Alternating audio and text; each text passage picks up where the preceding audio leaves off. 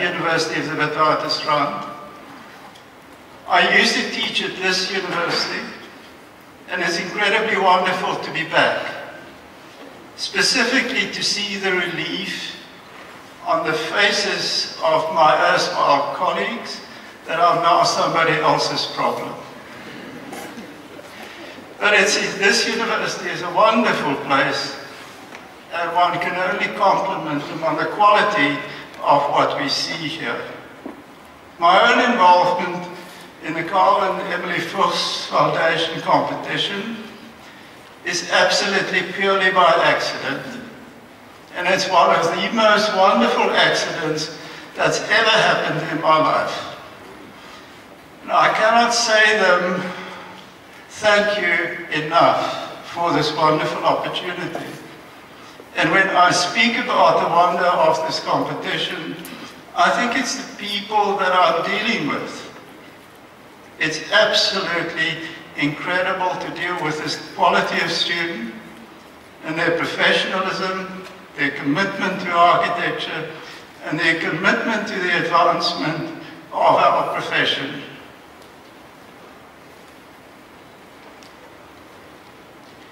If we go back to Carl and Emily Fuchs, we're going back to a previous generation, and older people in this audience, I only see one or two, would remember Fuchsware stoves, fridges, televisions, and all of that. Carl and Emily Fuchs started this very young in their lives. Mr. Fuchs was about 16, I think.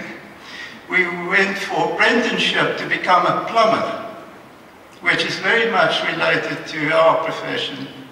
And from that, he built up an industrial conglomerate in South Africa that was unprecedented.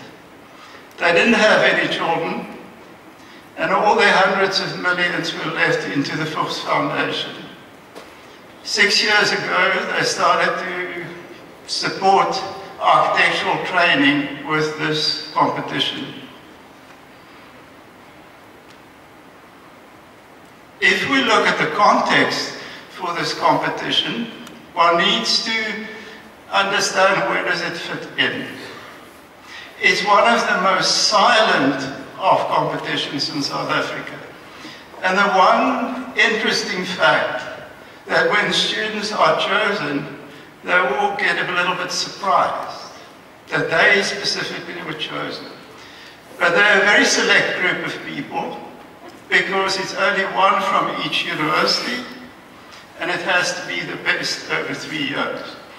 But when we go back to the context, we see that Marion Roberts Baker is 15,000. Corobreck is 50,000 plus the regional awards. And the Fuchs is 3 times 50,000. So just in terms of money, it is the biggest competition in the country. What does this competition promote? Sustained academic excellence over long periods of time.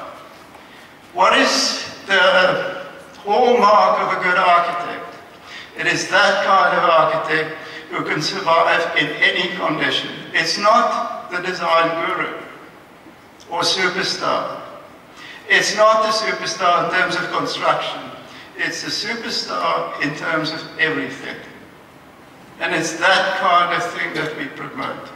It also promotes self-reflection, because in the preparation of the work for the competition, it helps the student to self-reflect on their own work, but it also helps the university to self-reflect on what they do, and I hope the universities are using that. We at WITS, at least, take our students' portfolios incredibly seriously, and we're trying to make our offerings to students better via this competition.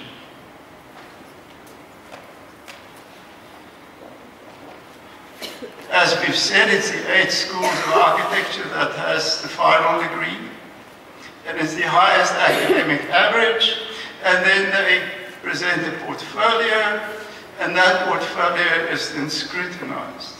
This is the way that everything is judged, and it's judged by 5 people that the students have never met. And when you attend those presentations, it's incredibly enlightening to see how good the top students are, and how professional they are, and the way that they actually engage with the panel that look at their work. Here's the previous winners, and I will run through them fast, because some of them is now in other parts, and I see some of them here, and obviously the 3 winners of this year is also here.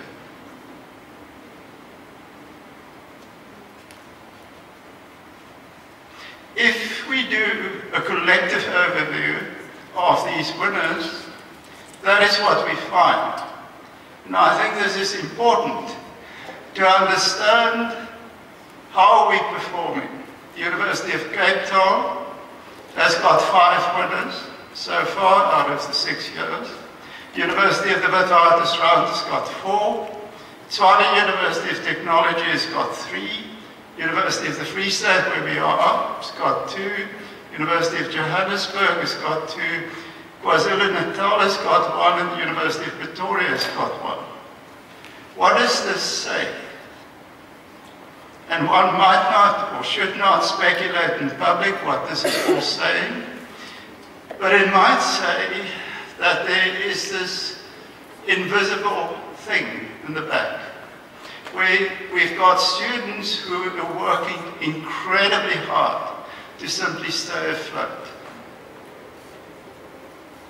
If we look at it in a different sense, over the 6 years, the Fuchs Foundation has put 900,000 into the students'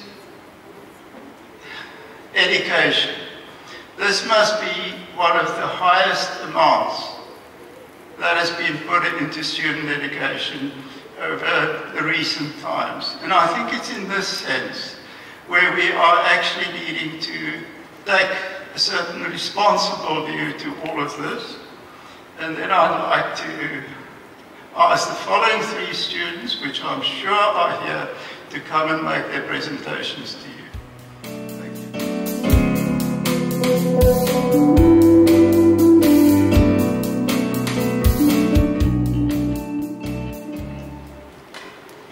Good morning, ladies and gentlemen. My name is Mike Stradham, and I represent Tshwane University of Technology.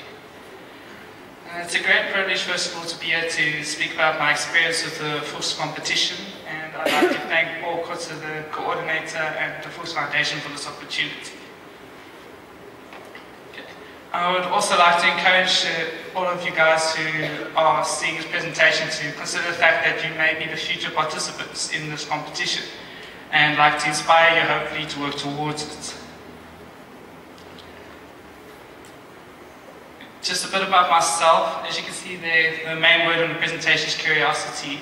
And I consider myself to be a very curious person, as far as I can remember, seeing bridges and large steel structures reminded me of giant jungle gyms, which I always had this idea of exploring or climbing on. And then further, seeing dilapidated buildings kind of gave us a mystery of a story that needed to be told and explored. And that's something that's driven me prominently throughout my architectural profession so far, my academic career. So now that you know a little bit about me, I'm going to let this presentation I presented to the judges run in the background as I explain to you how that contributed to the competition. First of all, as Paul Kutzer mentioned, this counts as 50% of the competition's work. So you are actually participating in this competition from the moment you start first year as a potential participant. The portfolio also needs to showcase a variety of your talents, such as design, theory of design, contract documentation, construction methods, and various aspects that have gone into your full academic career. Another benefit of this portfolio is that it also gives you the opportunity to reflect on who you are and where you've come from so far in your academic career, to understand what it is that makes up who you are in architecture. And another advantage as well is that, as Paul mentioned, you get to identify the flavor of your varsity as well as seeing the flavor of the other varsities that are out there. So I had the opportunity of learning from my fellow contestants as well as them getting the opportunity to learn from me. Another aspect of the competition is that you get to explain things that had an influence in your life, such as travel, where I got to live in Dubai and see their architecture. And then I got to go to Cyprus where I witnessed a lot of their ruins and then remember for its extreme beauty. And these are all things that through my life actually had an influence on my architecture today. Then one of my other hobbies is photography, which allows me to study objects and things from another point of view, which allows me the opportunity to understand things from perspectives that you probably wouldn't have seen or experienced before through your natural eyes. Then coming to the actual 24-hour in Loge, where we actually arrived at University of Pretoria, who hosted the competition this year, which I'd like to thank them for that as well. It started off with the site visits. We didn't actually know what we were going to design yet. They hadn't given us the brief. It was only once we actually got to the site and started walking around that Paul Kutzer handed us the brief, where we then got to stand around and we actually read it right there on site for the first time to understand this elaborate story about a grandfather and his grandchildren. Once we read the story and kind of came to grips with what it was we were going to have to design, we started doing an analysis of the context, because as a collective, we needed to propose a starting point for all of us. This is just some of the common stuff you see on the side of the road there: dried mopani worms that you can buy and eat as you please. We didn't try that, we tried to convince some people to. They weren't ignorant enough. Then we were just standing around pointlessly at some places looking a bit lost. Some more of the trade that was happening on the streets, and this is the culture that we picked up in the context. It was extremely informal trading orientated. There was a lot of rubbish in some places, but somehow it didn't really have an effect on the atmosphere. Lots of trees, and then the wonderful freezing cold studio that we got to work in. I think a couple of us almost got frostbite in there. Luckily we had some computers as heaters. This is where we actually spent the next, was probably 20 hours of the competition after the site visit, preparing our 24-hour proposal. And those are obviously the other contestants. Now the site was located on the northern western sector of Pretoria West, on the boundary of the CBD. That top left dot is the site that we had. It's located near Gateway, so prominent access near the zoo as well, excuse me. This is what the context looked like, as you've seen a bit before. That center orange line represents the actual sites, which had an existing old house on it. And then, just for my personal entry into the competition in the 24-hour in Loge, is the brief was this extremely dramatic storyline. I don't have time to go into the full history of it, but it boiled down to a grandfather who set up this empire and left it to his grandchildren who now wanted to honor him. And on top of that drama, I had nothing by 9 o'clock the next morning in the 24-hour competition. So I was kind of stressed out, and I had to develop a concept at the speed of lightning. And that's when I decided to go back and look at the brief. I started analyzing it, and I looked at the story, and I found the potential to add more drama to it, which was already driving Paul to tears. So it was a final starting point for the competition for me. And what you see there on the right-hand side is along what I've called a tribute walk. And that was to this tree that this grandfather had planted on the site originally, where this tree was a symbol of him indicating I will land on the site and I will establish myself to grow into the context. And that was set up by the grandfather. Now the grandchildren came back, one being introvert, the other extrovert, and they wanted to create a house each to live in, but it needed to be separate because of their different lifestyles.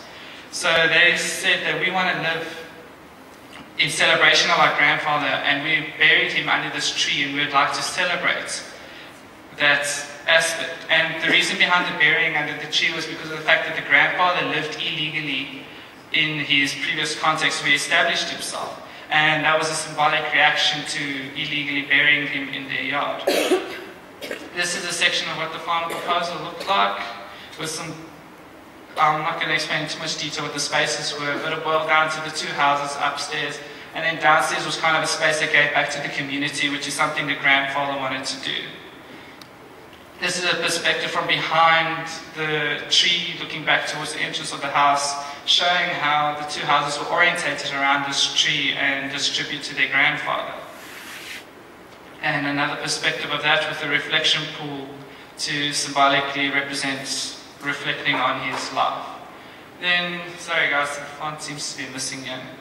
But the Fuchs experience isn't all work and no play. Justin, the UP representative from University of Pretoria, actually arranged this wonderful tour for us of Pretoria, where we went to Union Buildings to witness the sunrise, and we got to explore through the gardens there and indulge a bit in the history of the Union Buildings and Pretoria. This is what we got to experience. We were sitting around, messing around, having fun. And then as a final kind of closing event to this whole competition, we got to reflect with each other on this experience at Cafe Riche on Church Square, where we got to just talk about the different experiences, the diversity of our points of views, and everybody seemed to want to drink this coffee, which apparently was amazing. I did not try it. And then all of us as a group just chilling out there, unwinding. And that is the end of it. So I'd just like to thank you guys for this opportunity to present my Fuchs experience to all of you. And I really do encourage all the students that would like to participate in this, work hard. It's worth it. It has an impact on your life. So thank you very much.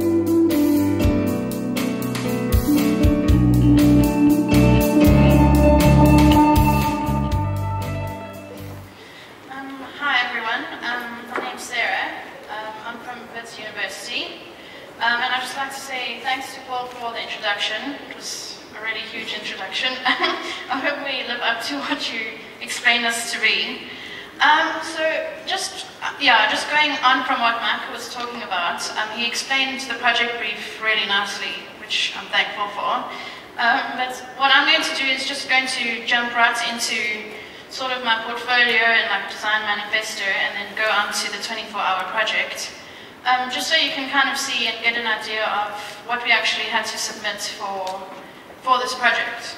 Okay, so the first part of my portfolio that I submitted, I kind of did this like crazy analysis of our experience at Wits in undergrad. I don't really understand it myself, so it's okay if you don't. But basically it was just something that we looked at in terms of like how much I enjoyed certain projects and what I got from certain projects.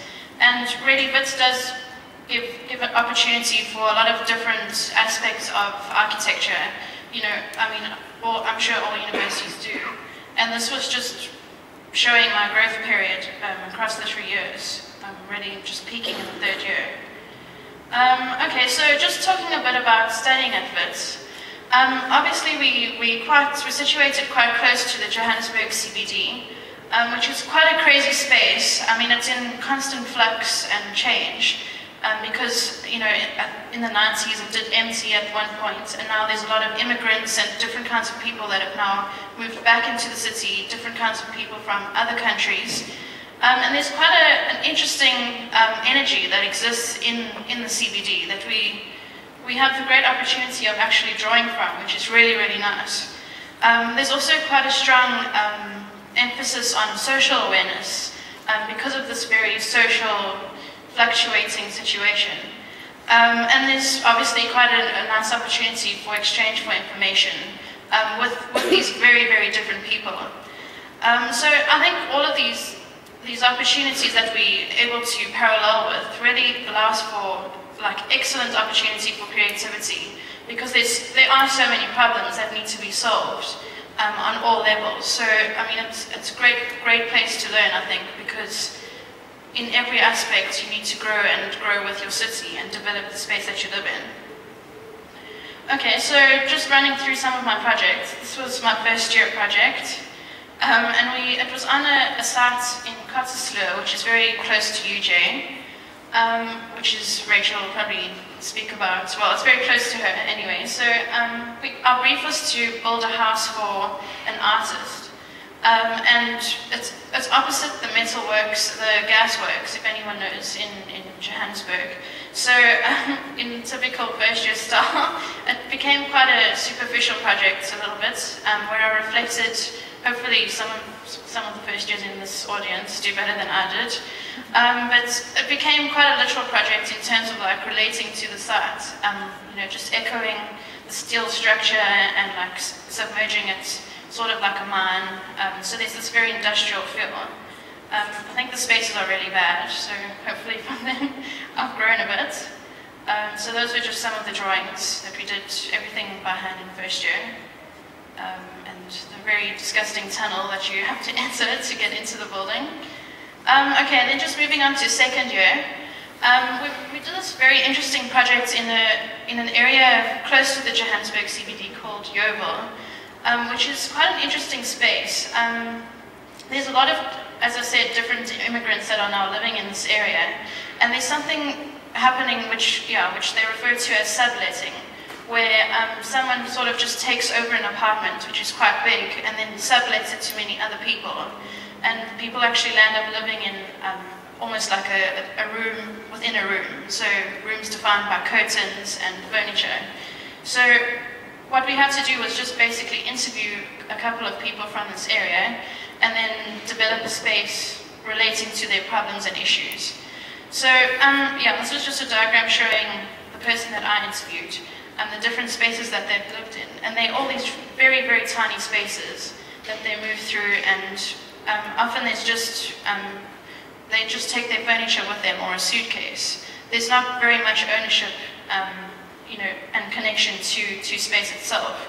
So what this was just a rental scheme showing the subletting process. It's quite complicated. And what you get for certain amounts of money.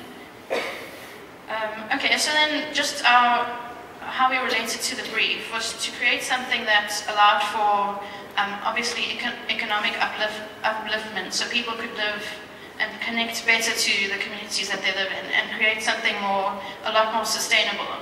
So what I proposed was something that was called Live, Work, Sell, which became this urban trellis, which was basically a framework for people to latch onto and to grow and adapt as the community seems to need, as well as growing with time and, you know, and improving one's economic standing.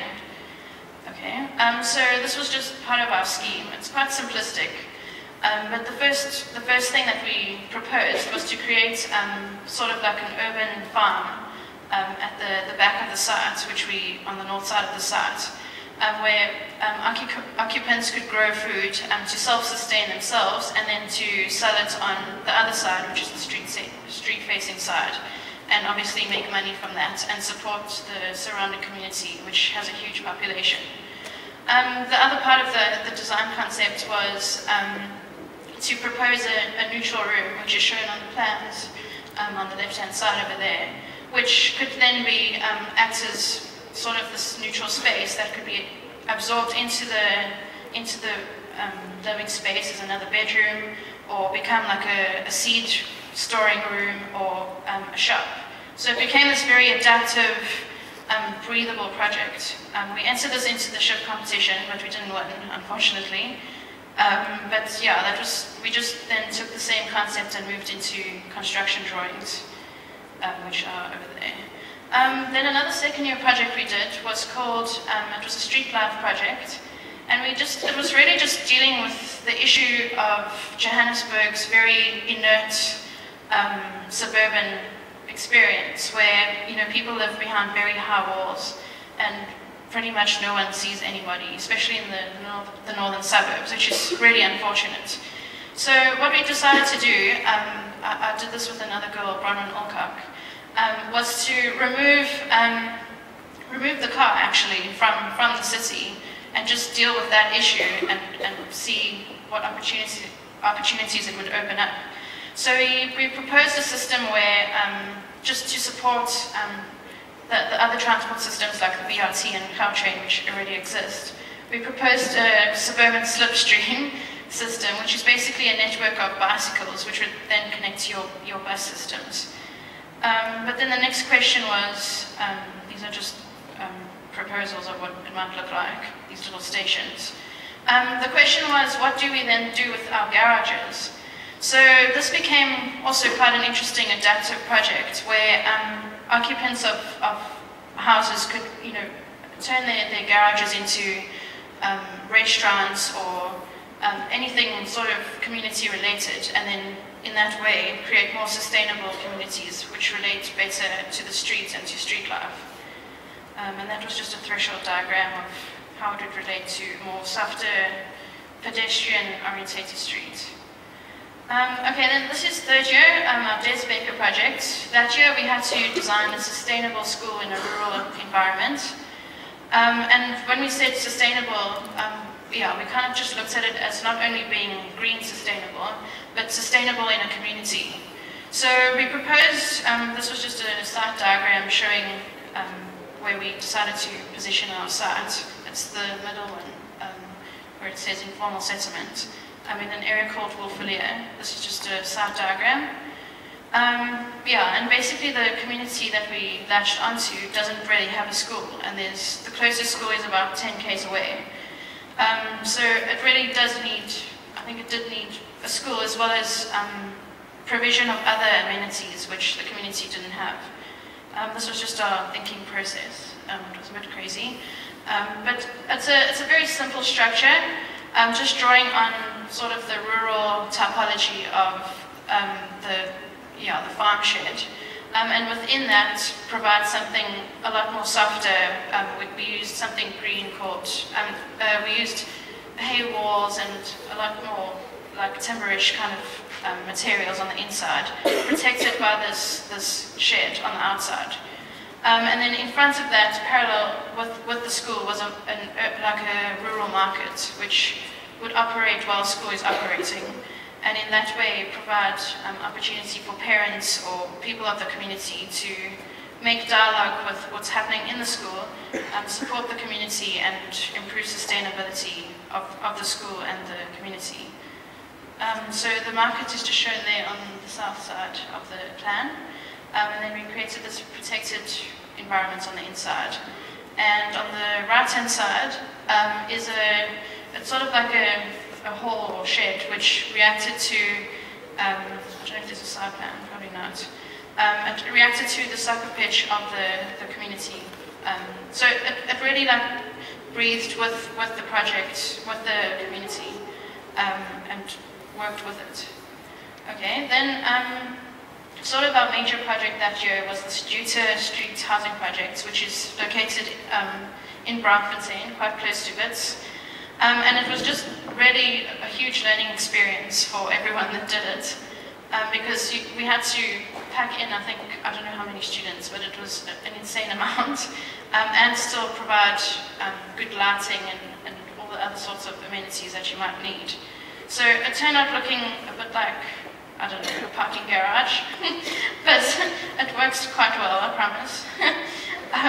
And the idea was actually just based on having a vertical street, sort of having this, on the south side there's that spine, which is sort of a street extruded up from the ground, and that's sort of where people would gather and meet while circulating to their pods, their different pods of living space. So that was just the concept. That's the context. Quite a really rich, nice area. And then we moved from that into, these are just the design drawings. Model. Okay, and then we moved into construction. So this was a structural model. It became quite rational, unfortunately, but I think just with the time constraints, we just really had to somehow find a way of accommodating everything they required while still making it a green building. Ground for plan. So these are just all our technical drawings. That year I also did a theory paper on the Workers' Museum, which if anyone goes to Joburg, is worthwhile visiting. It's on a very interesting site, and I think I really grew from writing this paper. And it was just dealing with sort of erasure and the flux that Johannesburg experiences, based on, there isn't really a strong feeling for keeping sites like they are. There isn't a strong want for memory and that sort of thing. So it was just identifying that issue within Johannesburg. And I created like a traces map, which is on the right-hand side. Finally, just our last third-year project was this Germiston project. Germiston is quite a strange space that has these kind of spaces where they've designed for public space, but they're terribly underused and no one uses them. No one uses them, and they're quite dangerous. So it was just, the brief was just asking to react to it. And how I did that was to introduce sort of a space, a rest space along a movement path, where stairs I proposed like public stairs that faced onto the square, which would activate the square where our site was positioned, and then also provide for multi-use and other sort of sustainable ideas just to make the building work and the space around it work. But it became quite an urban project, reacting to a lot of the problems in that area. Okay, just get that out. Okay, so just basically, after looking at all of these projects, we had to sort of come up with a design approach that we proposed in our portfolios that was then sent for the competition. And I think just looking at all my projects, I think what I got out from the way I approached things was just an understanding that I think architecture, although when you have like a sexy building or something really, really cool, I think at some point, I think you actually miss the point in a way, because you're not designing for people anymore and the dignity of the people living in the space.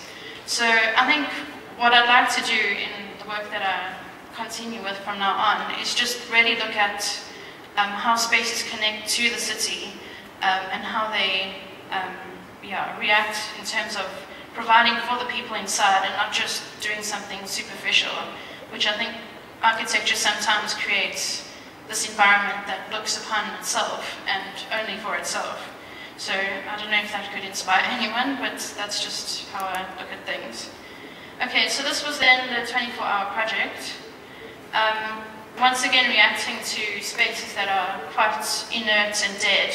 I think Micah might have shown something similar. But it's a very strange space where the site was situated, because there was quite a lot of movement. Very, very fast taxis on a one-way street. And then, so it's very, very harsh and not really pedestrian orientated. But then pushed to the sides was this informal trade, which was quite interesting. So this like duality of harshness and then this want for pedestrian reactivity emerged. And also what is quite interesting in this area was the fact that it's very administrative, because there's a lot of legislature and government buildings in the area, which is quite bad, I think, because they all sort of are fenced in and turn away from the street. So it's this very like controlled like police area, which is really quite strange considering they're supposed to be public buildings. So basically my approach was just trying to link back this building that we had the opportunity to design for back to the street and provide for more public life. So my idea just kind of stemmed from having sort of a street that, if you look in the image on the left-hand side at the top, having this public walkway that is drawn into the building, which also splits and is used as an architectural element to define the two different apartments which we had to provide for, as well as for allowing access to light to the space on the left-hand side. And then at the same time, I also provided for sort of like a permeable facade which faced onto the street, which below had retail opportunity and provision for storage for informal trade and that sort of thing. And then above, the bedroom windows facing onto the street so that you always have eyes on the street and more security and protection. And then I kind of had these obtrusive arms that like jumped onto the street, just to sort of provide for a bit of slowing down of all the activity that happened along the street, and just soften and bring down the scale to the pedestrian, which I think was really necessary on that given site. Yeah, so basically that's me. I think Micah showed this picture, so sorry for being unoriginal. But it was really a lovely experience, and I'm really grateful that we were able to do it, and thanks to Paul for organizing it as well as he did. Yeah, and it was really lovely representing BIT, and thanks for listening to me. Cool, thank you.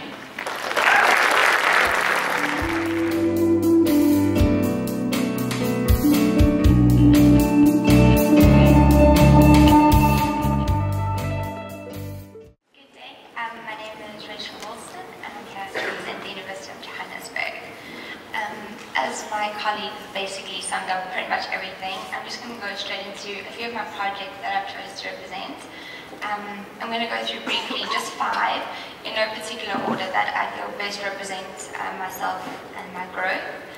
I would like to start off with my main influences, as I feel that travel is the best experience that you could have in terms of architecture as well as life. In terms of my portfolio, the first project is shelter and environment. The brief of this particular project was we had to create a shelter within a permacultural site. So I decided to create a shelter that was very transportable, that could be packed away. So with the concept of anthropomorphology and the idea of studying from animals as well as humans, I took the inspiration from a cocoon. And the challenge for this project was to create a shelter that was very light and transportable, that could be packed away as well as could conform to the ergonomics of a human getting up and down. And as you can see, the result was of a cocoon-like structure. The second project is a bioenergy center, which was situated in also a permaculture in Poseidonhope Park in Johannesburg.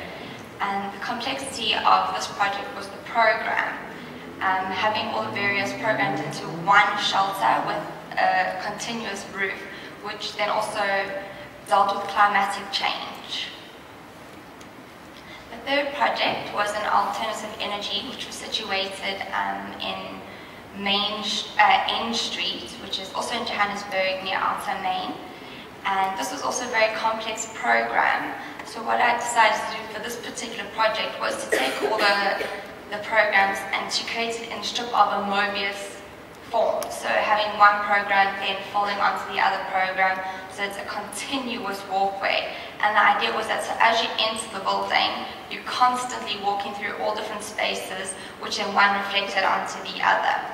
And the essence of this project for me was taking the particular energies within the site, as it's a very informal and rich site, using all the informalities of it in order to convert the energies to a positive way, which would then sustain the building, and then the building would then in turn give back to the site. And the skin, which was perforated sleeves, was the particular aspect that I looked at, as they were designed in such a way to let certain aspects of light come in that would create a moderate temperature, as well as conform to the highway, which ran, it was an elevated highway, which ran along the building. So the idea was that at particular speeds, the way that these louvers were designed and perforated, they were offset from each other to create like this moire effect, which brought in, so as you were driving past, depending on the particular speed, certain aspects of the building you could see and certain aspects you couldn't. And then at night it would invert. So that whilst you were in the building, then it would reverse, and then you would become the person that was watching others. My fourth project is Kalani Hills, which is a project I recently worked on this year. It's a building by Monty Sack, a very famous Johannesburg architect, and particularly this building is in Kalani Hills, where the apartments are extensive, they're very, very big, and the brief was this, for this particular project, was to deal with them in a contemporary way. So the way in which I decided to do it was to take the south part of the building and rather cut away from it placed it on top, and in that space to create an urban connector which connected to the south side of the site that had the wild, so it was a beautiful viewpoint, as well as elevating the building, then had this platform which could view onto the north side of the building. My last project I'll present to you is Marlborough South. We had to deal with RDP housing, and this particular project dealt with heterotopian spaces within the RDP housing, as they seemed to be houses owned by the initial owners. However, as you got to deal with the site, you actually realized that these particular people, the houses didn't conform to their aspirations. So what they did was they further rented out the house to make a living of it so they could live closer to the city, and then the tenants then further sub-rented out. So it created this whole heterotopian space, not really showing and revealing what is really happening. So my intervention was in that particular space. I wanted to bring back the owners of the house without taking both of the tenants out, so that all the different aspects of the architecture could then relate into one space. So taking the structure of the RDP house, I removed the roof, I elevated it because they prefabricated trusses. I inverted them upside down to create another space above, so that the owners would have the ground floor space as intended.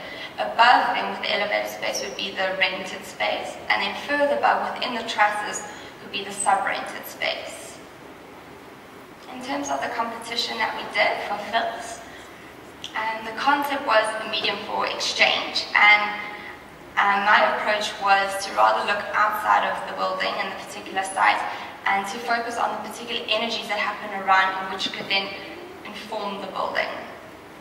So looking at the mapping, I looked at all the major routes and particular trade opportunities and the informalities, particularly by the taxi rank, where then informal recycling and informal trading would occur.